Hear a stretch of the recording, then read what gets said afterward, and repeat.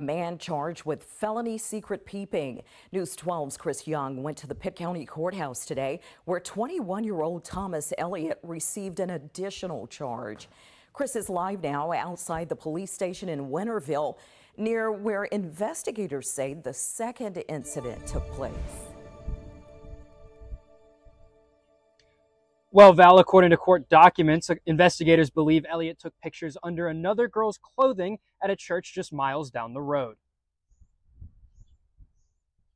On Monday, video posted on social media appears to show 21-year-old Thomas Elliott trying to sneak photos under a woman's clothing at a Target on Evans Street in Greenville. He was charged with 6 counts of felony secret peeping and was arrested. Elliott was a volunteer at Eastern Elementary School, and after the charges, Pitt County Schools released a statement. This individual will not be returning to our campuses as a volunteer or hired as an employee. He was also an employee at the Open Door Church in Winterville, where the new charge accuses Elliott of using his phone again to sneak photos of a female employee without her consent. According to Winterville police, this incident happened on March 13th, with the warrant for Elliott's arrest coming just over a month later on Thursday.